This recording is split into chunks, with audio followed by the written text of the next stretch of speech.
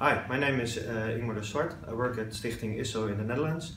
ISSO is the Dutch Knowledge Center for the building and building services sector. ISSO is founded as a not-for-profit organization with the aim to coordinate research and organize knowledge transfer to the practitioners in the building and building services sector. We are founded by the various professional associations in the sector. Since our start 40 years ago, ISSO published more than 100 guidelines, publication and research reports, including on the topic of BIM and competencies.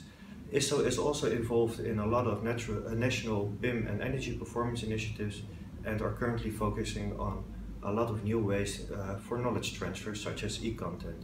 Our experience on these fields is why we participate in the NET-UBIEP project. Thank you.